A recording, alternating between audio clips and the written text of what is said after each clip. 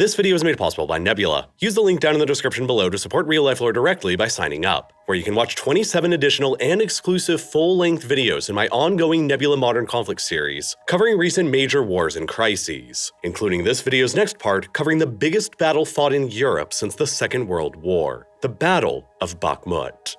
In late June of 2023, a seemingly earth-shattering event of enormous historic significance took place within Russia that briefly captured the entire world's attention. The Wagner Group, a Russian government-funded private military company with as many as 50,000 mercenaries under its control, led by Yevgeny Prigozhin, suddenly launched a full-scale armed rebellion against the Russian government. For over a year beforehand, the Wagner Group had been fighting for the Russians on the front lines in Ukraine and suffered very heavy casualties in the months-long battle for the town of Bakhmut, in which the organization's leader, Prigozhin, claimed to have suffered 20,000 of his mercenaries killed in action. Prigozhin frequently criticized how the Russian military leadership was ineffectually carrying out the war in Ukraine, and repeatedly called out the Russian defense minister, Sergei Shoigu, and the Russian chief of the general staff, Valery Gerasimov, for incompetence. Prigozhin consistently asserted that the Russian military was undersupplying his Wagner Group with ammunition and retreating from areas of the front line without informing him, often leaving the Wagner Group's flanks exposed to Ukrainian counterattacks in the process. The rising tension between the professional Russian army and the mercenary Wagner Group finally exploded late on the 23rd of June 2023, when Prigozhin claimed, with very shaky evidence, that the Russian military had allegedly attacked his own troops with missiles that allegedly killed 2,000 of his mercenaries. Then, declaring himself and the Wagner Group an armed rebellion, Prigozhin demanded that both Shoigu and Gerasimov be personally handed over to him to face his own justice or else, and led around 20,000 of his mercenaries away from the front line in Ukraine, storming back across the border into Russia proper, where they quickly seized control over the major city of Rostov-on-Don, with a population of about 1.2 million people. And from there, the entire world watched on over the next several hours to see what would happen next, as the armed columns of mercenaries thundered in their tanks and trucks, northwards along the M4 highway seemingly unopposed, straight for Moscow. Along their way, they also seized control over the major Russian city of Voronezh, home to about 1.1 million people, while Vladimir Putin himself made a televised address to the nation, declaring that Prigozhin and the Wagner Group were treasonous traitors, and that they would all be ruthlessly destroyed. Military defenses and barricades were being hastily prepared around Moscow to protect the capital, just as military helicopters attempted to attack the Wagner convoys on the highway but kept getting shot down by them. It seemed nearly inevitable that the Russian Federation was catapulting headfirst into full-blown civil war. But nearly just as quickly as it all began, it all came to a close. Only a little more than 24 hours after launching the rebellion, Prigozhin suddenly backed down after revealing that the dictator of Belarus, Alexander Lukashenko, a man closely allied to the Kremlin, had quietly stepped in behind the scenes to negotiate some kind of compromise. The Wagner Group laid down their arms, withdrew from their briefly occupied cities of Voronezh and Rostov-on-Don, all criminal charges of treason were dropped, and Prigozhin and much of the Wagner Group establishment allegedly went into exile in Belarus. The 24 hours of chaos that led to that conclusion left a few dozen Russian soldiers and mercenaries killed and wounded, and a few destroyed vehicles. It represented the first major armed rebellion against central authority within the Russian Federation since the constitutional crisis of 1993 that happened 30 years previously, which had involved then-President Boris Yeltsin launching a self-coup against the Russian parliament that climaxed with Russian tanks in Moscow under Yeltsin's direct orders, shelling the House of the Soviets in Moscow, a series of events that killed and wounded hundreds, and left many outside observers similarly speculating that Russia was on the brink of a full-blown civil war. But that's not what ended up happening in 1993, and it's not what ended up happening in 2023 either. Nonetheless, many videos, publications, and articles have been produced about the 24-hour Wagner rebellion, asserting that this was only the beginning of the end for Vladimir Putin's regime in Moscow, and that more chaos and rebellions to come are certain. Many have even gone so far as to suggest that the costly war in Ukraine and its consequences will lead to the supposedly inevitable dissolution of the Russian Federation itself. Just like how the costly war in Afghanistan contributed to the dissolution of the Soviet Union, and how the costly experience in World War I led to the dissolution of the Tsarist Russian Empire before it. But the thing you've got to understand is that these predictions of Putin's inevitable collapse in the Kremlin have been being produced for a very, very long time, for about as long as Putin himself has been in power. There were the pieces created pronouncing the end was nigh for Putin after the humiliatingly successful Ukrainian counteroffensives in 2022 around Kharkiv and Kherson that saw the Russians losing more than 13,000 square kilometers of occupied Ukrainian territory. There have consistently been almost countless pieces produced speculating about Putin's health and suggesting that he might literally die at any moment. There were countless more pieces pronouncing that Putin was finished and doomed to lose in Ukraine immediately after the invasion began back in February of 2022, egged on by the emergence of tens of thousands of protesters taking to the streets against the war across major Russian cities. Before that, there were all the pieces produced about the inevitable coming end of Putin over the Russian government's gross mishandling of the COVID-19 pandemic, in which, depending on who you ask, anywhere between 400,000 and 820,000 Russians died, resulting in the biggest peacetime loss of life in all of Russia's contemporary history. Before that, there were those who predicted the end of Putin following the surprise election of Volodymyr Zelensky to the presidency of Ukraine in 2019. And before that, there were those who predicted the end of Putin in 2018 over the government pushing ahead of extremely unpopular pension reforms that raised the age of retirement in the country by 5 years. And before that, there were those who predicted that the rising political star of Alexei Navalny within Russia would lead to the eventual downfall of Putin. And before that, there were those who predicted that Russia's annexation of Crimea from Ukraine, the war in Donbass, and the ensuing Western financial sanctions after 2014 would lead to Putin's undoing. And before that, there were the anti-government and anti-Putin protests in 2011 and 2012 that were supposedly the beginning of the end for Putin. And before that, it was Russia's invasion of Georgia, the 2009 global financial crisis, and the cratering of global oil prices that were supposedly all the beginning of Putin's end. And before that, it was the inept and bungled Russian government responses to terror attacks in 2004 and 2002 during the Beslan school siege and the Moscow theater hostage crisis that spelled the inevitable doom for Putin's regime. As you can see, people have basically been predicting the end of Vladimir Putin's regime in Moscow for pretty much the entirety of the past 23 years, ever since he first assumed power in the country back in 2000. And yet, here he continues to stay in power in the Kremlin regardless, with a sky-high approval rating recorded by the independent Levada Center as recently as July of 2023 at 82% of the Russian public. A fact that makes any popular protest, let alone a popular revolution against him taking place in Russia, seem exceedingly unlikely to happen anytime soon. By contrast, Putin currently enjoys vastly more public approval in Russia right now than nearly any other world leader does, with Joe Biden, Justin Trudeau, Rishi Sunak, Emmanuel Macron, and Fumio Kishida all falling significantly behind him. Arguably, the only world leader with more public approval right now than Putin is Volodymyr Zelensky, who enjoys an overwhelming 91% support in Ukraine. But not only is Putin still in power more than 18 months into the invasion of Ukraine and just as popular with the Russian public as ever, but nearly all domestic opposition against him appears to have been crushed as well. The anti-war protests that flared up across the country in early 2022 were relentlessly repressed, with nearly 20,000 Russians getting arrested and detained by the authorities and hundreds of thousands of others fleeing the country altogether. Alexei Navalny, often seen as the face of the Russian opposition to Putin in the West, has already been sentenced to 30 years in a Siberian penal colony on charges of alleged fraud and extremism, and is facing additional charges of alleged terrorism still to come. At 47 years old as of the making of this video, Navalny will likely spend the rest of his life in prison unless the still popular Putinist regime comes to an end first. Not only does Russia continue to occupy about a fifth of Ukraine's internationally recognized territory, an area about the same size as Austria, but the Russian economy and Russian society in general both so far seem to have barely even noticed the effects of the war and Putin's decision-making processes. After the invasion first began, Western policymakers in the US, EU, UK, and elsewhere all agreed on burying the Russian Federation beneath an unprecedented amount of financial sanctions that would supposedly lead to the complete financial Armageddon for the country. There were officials within the Biden administration who genuinely predicted that these sanctions, dubbed the most consequential in world history, would result in a complete meltdown of the Russian economy by as much as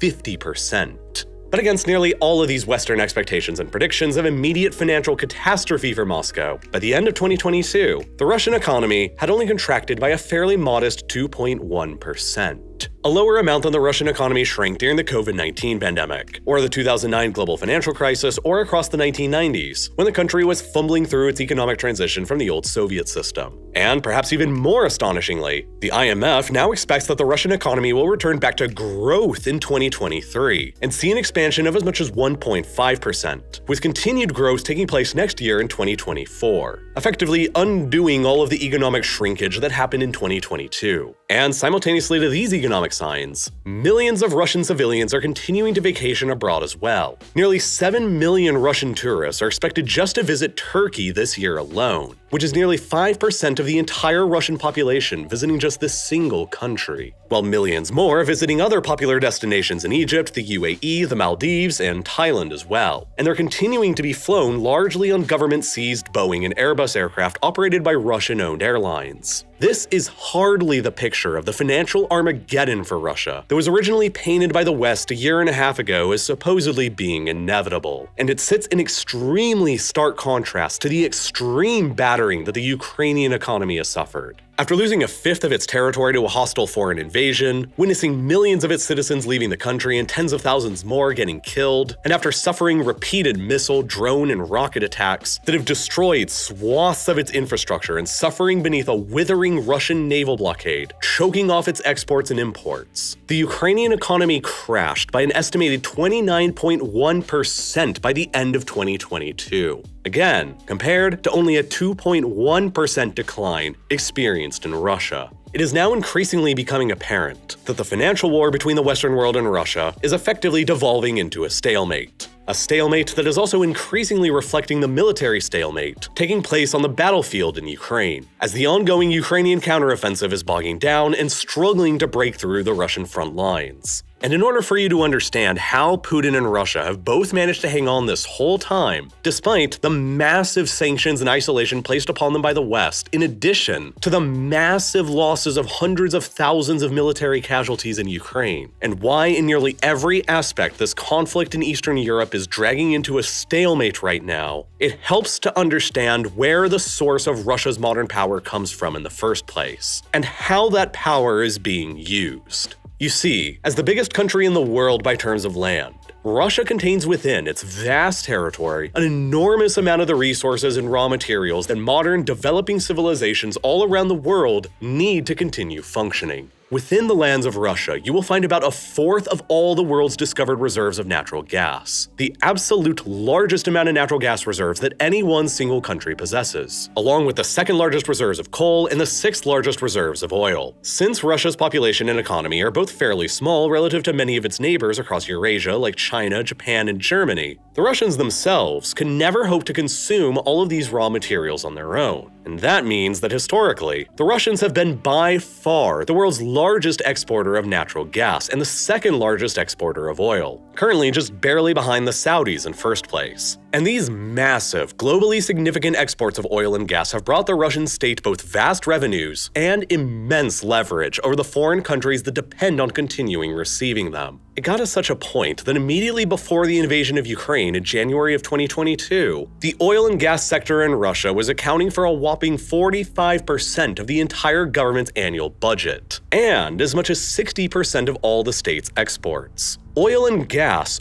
are Russia, and Russia is consequently the only true petrostate that exists in Europe. A country about as dependent on selling those resources to keep their government going as Saudi Arabia or Iran. Before the war, Russia made most of its fortune by selling these oil and gas resources to the various wealthy but energy resource poor countries of Western Europe. It was a relationship bound by geography and a mutual interest in what the other had. Western European countries had a lot of money but virtually no domestic oil or gas, while Russia didn't have a lot of money but had almost limitless amounts of oil and gas reserves that could be delivered to Europe more inexpensively than from anywhere else, through a series of direct overland pipelines that were painstakingly constructed across the decades. Throughout 2021, approximately half of all the oil that Russia exported abroad went westwards to Europe. About 45% of the entire European Union's natural gas imports were delivered by Russia, and the EU and UK collectively paid the Russians about $148 billion for these resources that single year alone. But immediately after the Russians ordered hundreds of thousands of troops storming into Ukraine in early 2022, the Western world announced that the days of Russia selling oil and gas to them were at an end.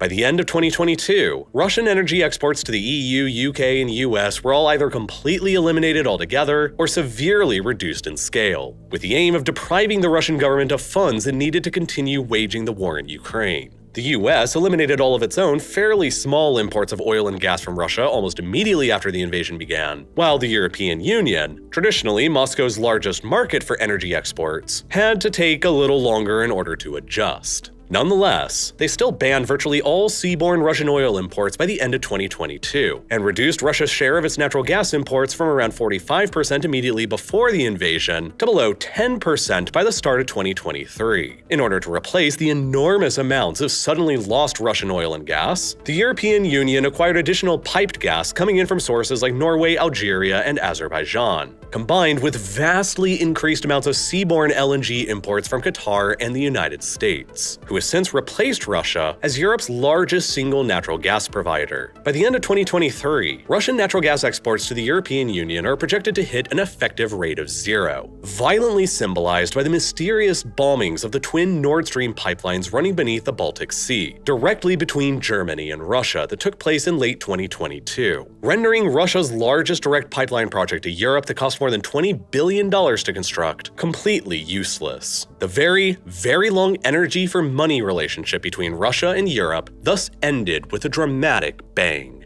Going even further, however, the Western world knew that the Russians could and would likely just divert much of their energy resources to other markets after getting locked out of Europe and North America. The dilemma that the West faced here, though, was that they couldn't possibly afford to just completely block the Russians from being able to do this. If their sanctions on Russian energy exports were too tight and completely restricted Russia's ability to sell any other oil and gas to anyone, then yes, 45% of Russia's government budget would immediately get blown up and their ability to fund the war in Ukraine would be crippled. But it would also mean that Russia's massive contribution of 11% of the entire world's oil production would just be completely removed from the entire outside world supply, which would have resulted in a global supply shock of catastrophic proportions and sent the global price of oil spiraling even higher than it already was, resulting in even worse inflation for countries all around the world, since nearly every company in the world depends on oil for at least some part of their overall operations. And the higher oil costs go, the higher companies have to raise their prices in order to offset those higher costs. So, in order to encourage Russia to continue exporting their oil onto the world market to keep the global supply of oil steady, while simultaneously cutting into their potential revenues earned from selling that oil that would go towards financing their war in Ukraine, the G7 nations, consisting of the United States, Canada, the European Union, United Kingdom, and Japan, plus Australia, all introduced what's called a price cap sanction on Russian oil.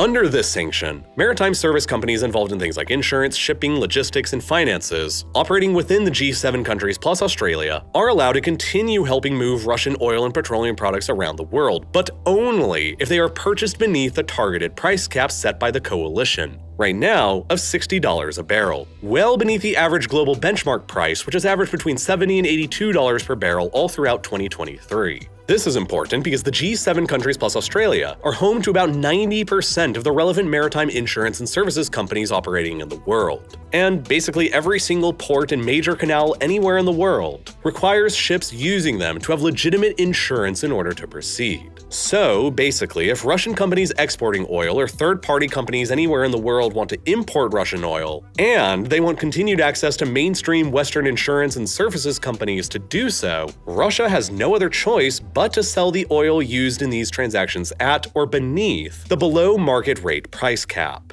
And moreover, even if other countries don't want to use the Western world's insurance and services, the mere existence of the price cap grants them an amount of leverage to negotiate lower prices from Russia on their own. Because what alternative do the Russians really even have? More than halfway through 2023, the price cap sanctions appeared to be working about exactly as intended. Russian oil exports to the world market remained more or less consistent, keeping the global supply steady, while their revenue was continually diminishing at the same time. Over the first half of 2023, from January to June, Moscow only earned about $37.4 billion on their oil sales to foreign markets, less than half of what they had earned during the first half of 2022. Becoming increasingly locked out of the European and North American markets altogether, and constrained in every other market by the price cap sanction, the Russians were also forced to almost completely reroute all of their oil and gas exports to countries across Asia and Africa instead. Before the invasion of Ukraine, a lot of this trade didn't really make economic sense because of geography. European states are wealthy, and their economic centers are located far closer to Russia's oil and gas resource locations than major Asian or African economic centers, meaning that Russian energy exports were much more economical to ship to Europe, while the Persian Gulf's energy resources were much more economical to ship to South and East Asia and Africa. For context, before the invasion began, it cost an average of about $6 to ship a barrel of Russian oil to China, but only $3 to ship a barrel of Persian Gulf oil from a place like Saudi Arabia to China.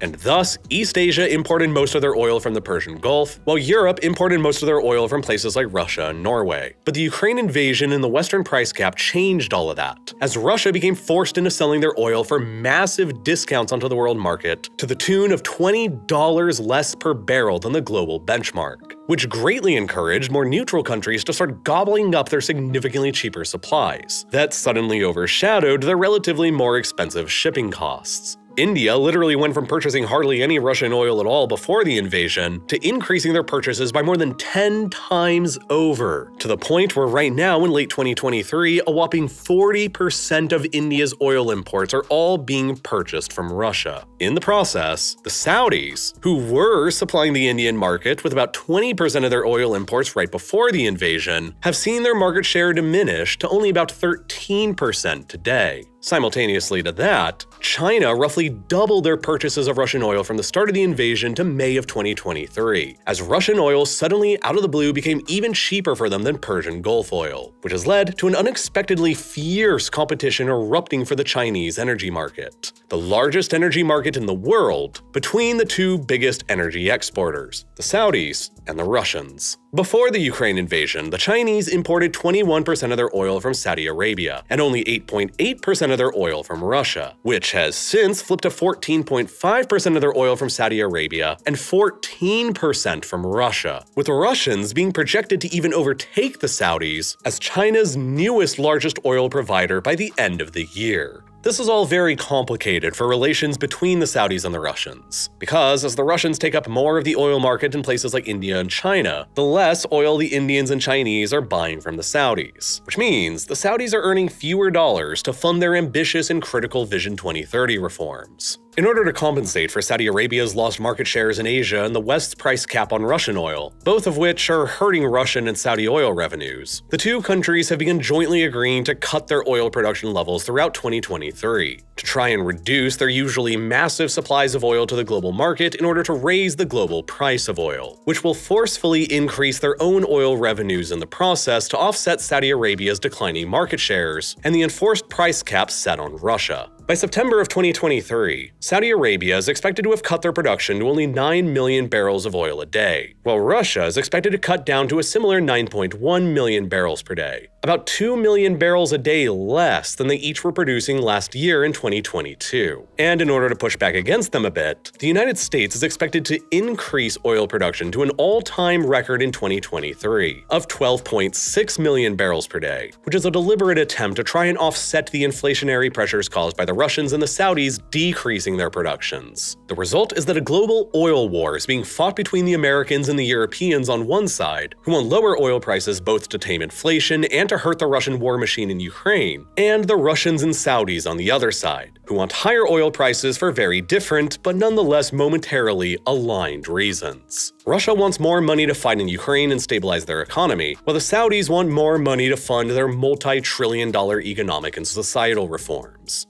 Ultimately, Russia is still managing to sell large amounts of its oil and gas resources to neutral countries like China, India, Turkey, and even non-neutral entities like the European Union, though the amount that the Europeans bought this year is about 4 times less than the amount they purchased last year, and is continuing to decline further towards zero as Europe continues finding alternative supplies elsewhere. And even though Russia is selling these oil and gas resources for less than they used to, their tactics of coordinating joint oil supply cuts with the Saudis are steadily contributing to a pumping up of the global price of oil, which is enabling the Russians to sell their own oil for higher rates as well. Since June of 2023, the trading price of Russian oil has even managed to break through the G7 plus Australia enforced price cap, and as of the writing of this video, it is has managed to even surpass $70 a barrel, still beneath the global average, but well above the targeted price cap, and well above what Russian oil was trading at between January and June of 2023, meaning that the Russians are probably going to be earning more on their oil revenues in the second half of 2023 than they did during the first half. In anticipation of these higher oil revenues in the future, the Russian government recently announced a dramatic increase to their defense spending in August of 2023 to more than 5% of their total GDP, pushing the Russian military's budget to more than $100 billion a year now, the third highest in the world, only behind China and the United States, and roughly a third of the Chinese defense budget. This is the highest the Russian defense budget has ever been pushed to since the Soviet era, and it symbolizes that Russia is increasingly shifting towards a wartime economy. Ukraine is as well, of course, to an even higher degree than Russia. Ukrainian defense spending as of 2023 has shot up to 18.3% of their GDP, which is the third highest in the entire world as an overall percentage, remaining only behind the militaristic and totalitarian states of North Korea and Eritrea. That is giving the Ukrainians an annual defense budget of more than $30 billion to work with, in addition to more than $100 billion worth of gifted military aid given to them by countries abroad, $60 billion of which has all come from the United States alone. That is giving both the Ukrainians and the Russians similar amounts of budgets to work with during the war, despite Ukraine's vastly smaller population, industrial, and economic base relative to Russia. Massive industrial output for the war effort within Russia is being funneled towards goods like uniforms, small arms, ammunition, artillery, vehicles, missiles, drones, helicopters, and planes, and expanding jobs and demand in the process. It is, in large part, this enormous government spending on the war effort, in addition to the rising oil prices, that is giving the overall Russian economy its momentary boost, in a phenomenon that has been dubbed by some as military Keynesianism. A massive boost to industrial demand within Russia, benefiting the Russian military-industrial complex and war beneficiaries. Simultaneously along this government-paid-for stimulus in the industrial sector, however, are further government stimulus programs to increase pensions, salaries, and subsidized mortgages for millions of everyday Russians. Russian soldiers fighting in the war are currently being paid vastly higher wages than they otherwise could earn back at home in poorer areas of the country. In September of 2022, it was reported that Russian soldiers were earning a minimum of $1,740 a month in pay, a whopping 3 times more than the national average monthly wage in Russia. Moreover, families of soldiers killed in the war have allegedly been receiving payments of as much as $52,000 by the government, more than 3.5 times the average annual salary in the country. The result has been a flood of cash into the economy and a boost in demand and prices for just about everything in the country, which is, at least for the moment, managing to keep the country's economy humming along mostly as usual. But you might obviously be asking, if Russia's oil and gas revenues have been cut so severely, and those revenues used to make up 45% of the Russian government's budget before the invasion of Ukraine, then where is Russia getting all of this money to expand the defense budget and pay out all of these higher salaries and pensions and subsidies? And the answer is that they simply aren't getting any extra money, and the government is instead deciding to just run at a historic deficit to keep the payments going for as long as possible, in the hopes that the oil and gas revenues eventually begin to recover and the deficit steadily goes away, which, as of the writing of this video, they appear to actually be doing. Up to May of 2023, the Russian government was projected to finish the year with a budget deficit of approximately $41 billion. And more recent Russian government data factoring in rising oil prices projects this deficit to end the year at only $28 billion. And neither of those are particularly catastrophic because Russia's entire national debt, as of July 2023 denominated in US dollars, is only $250.8 billion,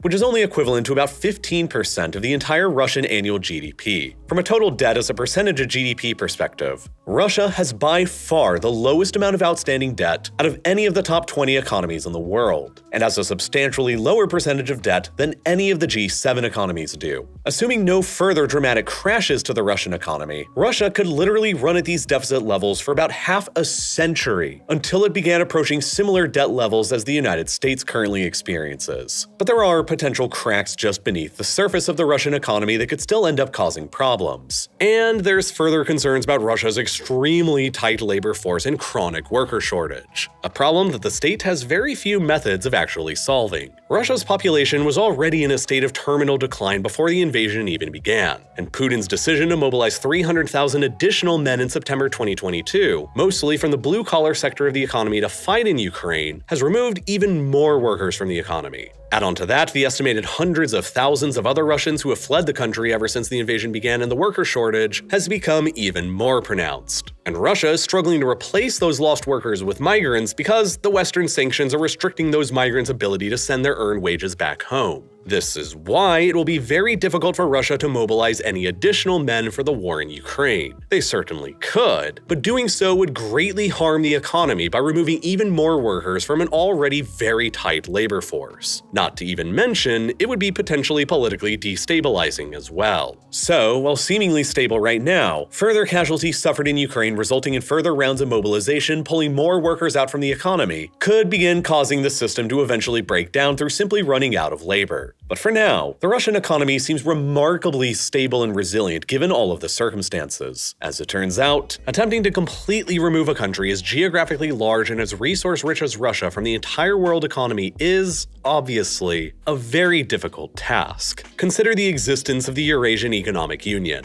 basically Russia's version of the European Union, whose member states all maintain free trade agreements between them without any border customs or trade barriers. Russia and Belarus are both under massive Western financial sanctions, but Kazakhstan, Kyrgyzstan, and Armenia all are not. That means that those three countries can all import valuable things from the West that Russia cannot. Things like advanced semiconductors, computer chips, and lasers, and then discreetly sell them for a fortune to Russia. In addition to Chinese and Turkish companies basically doing the same thing, Russia is still acquiring many of the advanced chips and lasers that it needs to continue supplying its army in Ukraine with. And at the same time, Russian-seized Boeing and Airbus aircraft operating for Russian-owned airlines are still flying millions of Russian tourists all across the world. And many of them are continuing to receive maintenance, parts, and repairs while they're out in neutral countries like Turkey, Egypt, and the United Arab Emirates. In order to fully stop all of it, Western sanctions and sanctions compliance ultimatums will have to be greatly expanded, which has the potential to obviously alienate important neutral countries like Turkey, China, Kazakhstan, and the United Arab Emirates. Fully sanctioning a country as geographically enormous as Russia, with as many massive volumes of natural resources as Russia, that the developing world needs to survive is a very, very difficult task indeed, and maybe ultimately impossible. And thus, you have this developing stalemate emerging in both the energy war and the economic war between the West and Russia, wherein Russia's economy is seemingly barely being affected. And so Putin's popularity is barely being affected as well by proxy. And it's all increasingly reflecting the military stalemate taking place on the battlefield in Ukraine as well. It is the publicly stated goal of the Ukrainian government to retake all of its lost territory prior to 2014, including the Crimean Peninsula. But in order to do so, they must break through a front line across the east of their country that now stretches for more than 1,000 kilometers, in which the Russians have spent months and months building up their defenses across. They have tirelessly built extensive trenches, ditches, dragon's teeth, and, most notably of all, planted an unbelievable number of landmines. Both Ukrainian and Russian forces alike have planted landmines across the country during this conflict to block potential attack routes, but it's gotten to the point now where nobody even knows how many there are in the country. There's estimates floating around out there of there being literally millions of landmines that have been planted across an area in Ukraine that's about the size of Florida, which means that Ukraine is almost certainly one of the most heavily landmine-contaminated countries on the planet now. This will likely take generations and tens of billions of dollars worth of effort to clean up by whoever ends up controlling the land, whenever, if ever, the hostilities of the war finally conclude. But in the meantime, the Ukrainian counteroffensive is struggling immensely to break through the thick minefields and well-prepared defenses of the Russians. Ordinarily, this would be countered by concentrating an overwhelming amount of airstrikes across a section of the minefields and defenses to blow them up, so that the Ukrainian forces on the ground could then plow their way through and make a run into lands in the rear that aren't as well defended, and then flank the defenders from behind. But the Ukrainians hardly have an air force at all, and so they simply don't have the air superiority to do this kind of operation. So they have no other choice but to do it the hard way, and attack the defenses on the ground without any effective air support. That is going to be a very slow and grinding process that will entail very heavy casualties, and there's no way around it. but they have no other choice if they want to try and take back all of their lost territories. Because the only way they can win this war is by continuing to receive tens of billions of dollars worth of military aid and equipment from the Western democracies. Left on their own right now, Ukraine likely wouldn't stand a chance against Russia. Ukraine's demographic profile is vastly worse than even Russia's, and the rate of their population decline since the collapse of the Soviet Union is unprecedented in contemporary history. Immediately after the Soviet Union collapsed, Ukraine hit its peak historic population in 1993 of about 52.4 million people, and it has declined literally every single year ever since then by an average of more than 300,000 people a year. By 2021, right before the invasion, it had shrunk to fewer than 41.2 million people, more than 10 million less than it existed back in 1993. And since the invasion happened in 2022, when millions fled the country as refugees, and swaths of territory were lost, it's believed that Ukraine's population remaining under the government's control has crashed even further to only a little more than 36 million people right now, smaller than the population of Poland, and a catastrophic loss of 1/3 of the population from only 30 years ago. This is in comparison to an estimated 145 million Russians who remain in their country in occupied territories, only slightly down from the Russian peak population seen in 1992 of 148.5 million. In theory, Russia has around 47 million men fit for military service, with around 1.3 million additional men reaching military age every single year, while Ukraine may only have around 15 million men fit for military service and only 480,000 reaching military age every year. Meaning that Russia theoretically possesses a roughly 3-to-1 advantage in available manpower to pull from for the war effort. And ominously, right now, it's believed by American intelligence that the Russians have at least 320,000 troops deployed to the front line in Ukraine, significantly more than the mere 190,000 they initially used to invade the country with back in February 2022.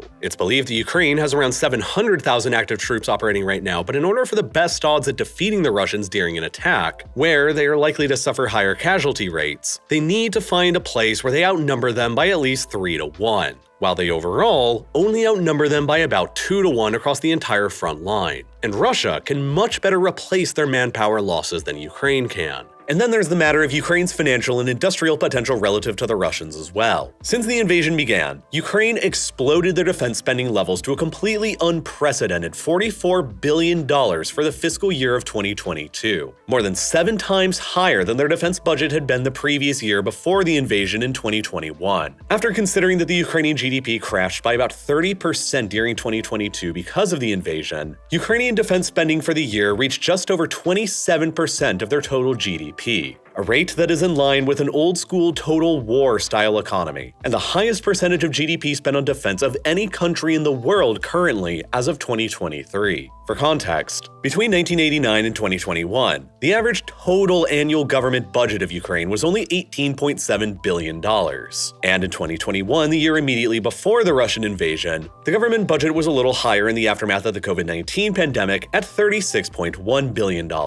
This means that in both 2022 and now in 2023, the Ukrainian government is spending more on its military alone than the entire combined national budget of the whole country was back in 2021. And it's no wonder why. This war is an existential threat to Ukraine's very survival as an independent state. And if they lose the war, Ukraine itself may fall in its entirety to the Russian Federation. But as a result of the massive increase to defense spending combined with massive losses to its exports, and no prior ability to sell large volumes of critical resources like oil and gas like the Russians have, Ukraine is currently projected to run a historic deficit for 2023 of about $40 billion,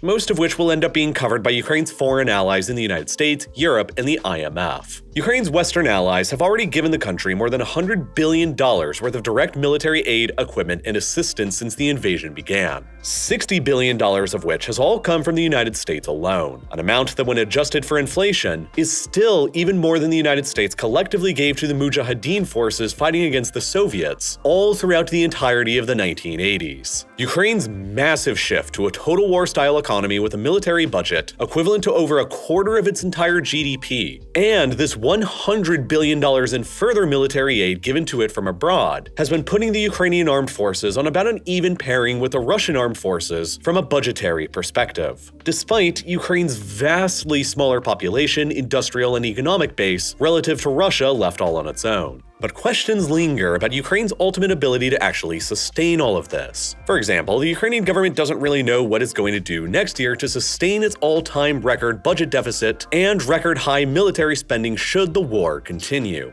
and should the Americans and Europeans start reducing their support. Once you consider that tens of billions of dollars of damage have been dealt to Ukraine's infrastructure by nearly constant Russian missile, drone, and artillery attacks over these past 18 months, combined with the tens of billions of dollars it'll take to clear out all of the landmines, and other unexploded ordnance combined with other miscellaneous costs, and you arrive at a World Bank estimated price tag of $350 billion to fully rebuild Ukraine once the war has eventually concluded. Well over double what the entire Ukrainian GDP has crashed to since the invasion began. Add on to the fact that as a result of its massive military spending and resulting record deficits, the Ukrainian national debt has also more than doubled from its pre-invasion levels to approximately $162 billion today in mid-late 2023, about equivalent to the country's entire annual GDP right now. Even if ultimately victorious in the war, left on its own, Ukraine couldn't possibly afford to pay the $350 billion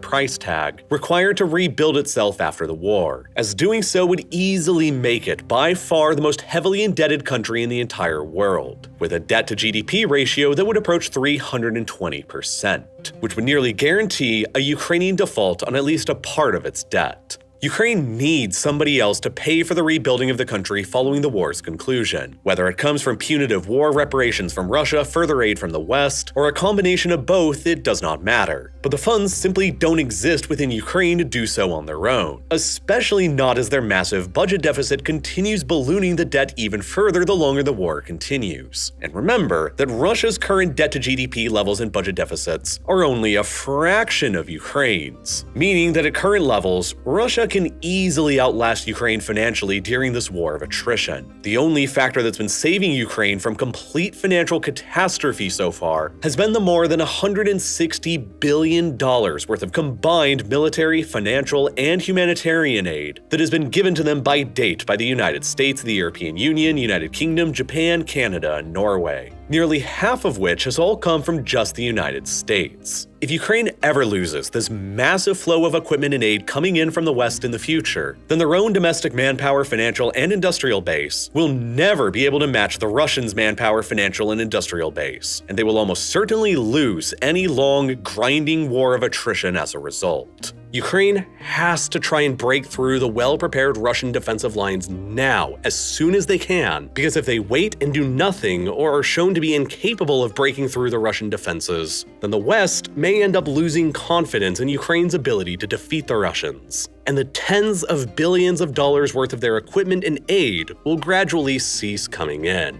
Continuing to send tens of billions of dollars of equipment to Ukraine is certainly going to become a hot political issue within the United States during the 2024 presidential election, as a recent poll from CNN found that a majority of 55% of Americans now oppose sending any more funding to Ukraine, with Republicans significantly more opposed to continuing the aid than Democrats, and with both frontrunners for the Republican nomination openly stating their desires to end America's financial support for Ukraine. This is the cold calculus that the Ukrainian and Russian militaries are both currently working with. Ukraine must throw its troops against the well-prepared Russian defenses despite not having the necessary equipment to do it properly, and will inevitably suffer high casualties in the process because if they don't break through, policy in the United States may change against them, and their financial lifeline may get cut off. And so the Russians are increasing defense spending and running their own budget deficit and sitting still in their well-prepared defenses, letting the Ukrainians attack them because they are banking on this exact scenario eventually taking place. The Ukrainians failing to break through the tough defenses on the front lines, and America growing frustrated and impatient with the lack of results, while her primary focus is an entire world away on China, Taiwan, and Asia, resulting in America eventually winding down their direct support for Ukraine. After which, the Russians will inevitably return back back to the attack again, with recovering oil prices giving them fresh windfalls to pad their budget with. The Russian playbook is thus to draw this all out into as long, bloody, and costly a stalemate as physically possible until public support for continuing supporting the fight in the West gradually runs out, just like it did previously during America's experiences in Vietnam and Afghanistan. And when it comes to hopes for further instability and uprisings happening in Russia against the increasing costs of the war, they don't seem to really be materializing despite the best hopes for one by governments in the West. This is despite the fact that Russia has likely suffered at least 65,000 of its soldiers killed and another 150,000 wounded so far during the whole invasion of Ukraine. Literally more military deaths than Russia has collectively suffered in every single other war it has fought in since 1945 combined, and more deaths than the United States suffered during the entirety of the Vietnam War. Russia has a very long history of catastrophic losses in wars just like this one, leading to revolutions that tore apart the state. Like how catastrophic losses during World War I led to revolution in 1917 that destroyed the Tsarist Russian Empire, or how catastrophic losses and stalemate in Afghanistan all throughout the 1980s contributed in part to the final dissolution of the Soviet Union in 1991. Many have speculated that this devastating experience in Ukraine today in the 21st century could lead to a similar revolution and dissolution of the modern Russian Federation in a similar fashion as these historic examples. But the thing that this speculation often misses out on is that the modern Russian Federation is substantially less diverse of a place than it used to be during all of those previous collapses. The 1897 census in the Russian Empire revealed that only 44% of the empire's population at the time were Russians, meaning that ethnic and nationalist-based separatist movements in the far-flung parts of the empire were far easier to be successful against the Russians. The 1989 census in the Soviet Union revealed that only 51% of the Soviet population at the time were Russians. Again, meaning that ethnic and nationalist-based separatist movements in the far-flung parts of the Soviet Empire were far more likely to be successful against the Russians. But now in the 21st century, the 2021 census in the Russian Federation revealed that 81% of the population are ethnically Russian, meaning that Russia in its current form in the 21st century is substantially more of a nation-state than the hyper-polyglot empires that it used to be during previous collapses. In fact, there's only 12 administrative divisions within Russia today where ethnic Russians are even a minority, and in 8 of them, they're fairly significantly sized minorities. There are only 4 administrative divisions within Russia where ethnic Russians are a pretty insignificant minority, and the only 3 of them that matter with significant histories of ethnic separatism are all located in the South Caucasus: Dagestan, Chechnya, and Ingushetia. Surely, if things get bad enough for Russia and Putin is toppled from power somehow, these 3 areas with long histories of wars and separatism from Russia as recently as the 2000s may once again try at declaring their independence. But imagining that anywhere else in Russia will try and do the same, especially as Putin continues maintaining an overall approval rating as high as 82%, seems fairly unthinkable. But that isn't to say that a full-blown civil war happening within Russia is completely impossible. If the price of oil unexpectedly collapses in the future, the Russian government may struggle to continue on with its ongoing budget deficits and stimulus spending keeping the economy running. If Russia suffers vastly increased casualty rates in Ukraine and has to order new rounds of mobilization calling up hundreds of thousands of additional Russians, then even more workers get pulled from the already very tight labor force, and the Russian economy begins simply running out of people to fill up available jobs with, resulting in an eventual economic slowdown. And the West could always hypothetically expand their sanctions further to try and clamp down on all the neutral countries providing the Russians with loopholes. These hypothetical future outcomes would result in the Russian economy taking a bad turn, and all of them combined, a very bad turn. And combined with heavy human losses in Ukraine, Putin's popularity may begin to falter. Prigozhin rather foolishly launched his own rebellion before any of these preconditions had been met, however. The Russian economy was still doing fine. Putin's approval rating was at 81%, and he still decided to take his chances swinging anyway. at least for 24 hours before he likely realized that his entire organization was about to be completely destroyed. The Wagner rebellion he unleashed, indeed, could have destabilized a part of Russia's internal political machinations, but nobody from the outside world truly understands how the system of rule within Russia that Putin has carefully crafted over his 23 years in power actually works. But we do know that at least one major rebellion has already taken place under circumstances that seemed pretty good for Putin. If the economic and military circumstances change in the future, then what outcome does that portend? But Prigozhin only launched his rebellion in the context of horrendous difficulties and catastrophic losses that his forces and the Russians in general were suffering during the enormous battle for Bakhmut in the east of Ukraine. For over a year now to the present day, the Russians and the Wagner Group on one side and the Ukrainians on the other have each thrown tens of thousands of their soldiers and hundreds of their tanks into a fierce battle for control over the city in a development that has been compared to the scale and intensity of the Battle of Verdun fought during World War I. A historical analogy made even more acute by the fighting around Bakhmut quickly devolving into attritional trench warfare that most Europeans thought they would never see happen on their continent ever again. The ongoing battle being fought here has since become the biggest and the most historically important battle fought in Europe since the Second World War, and the final outcome of it has the potential to determine the trajectory of the entire war and indeed, the entire future of Ukraine and Eastern Europe at large. But unfortunately, due to the inherently violent, controversial, and recent nature of discussing a major ongoing battle in Europe that has already claimed tens of thousands of human lives on both sides condemned to fighting it, the next part of this video that would cover it would almost certainly cause the rest of the video before it to become demonetized and age-restricted, which ultimately would mean that YouTube's algorithm would never have promoted any of this video to you, and you probably never would have seen any of it. But thankfully, I was still able to produce the next part of this video anyway because of the power of Nebula, where you can go and watch the next 40-minute part, covering how the battle for Bakhmut still being waged between Russia and Ukraine right now has evolved into the modern 21st century's flashback of Europe's darkest experiences from the two world wars. And this is also just one of more than 24 exclusive full-length real-life lore videos that you can only find on Nebula in my overall Modern Conflict series there, that can all only be found over there because of all of their darker, more controversial subject material. There were other episodes you can go and watch right now, like these 4 previous episodes, covering the greater scope and timeline of the ongoing war in Ukraine from 2014 to the present day. These episodes covering previous Russian wars and interventions fought in Chechnya, Georgia, and Syria, or these episodes covering the recent international war against ISIS.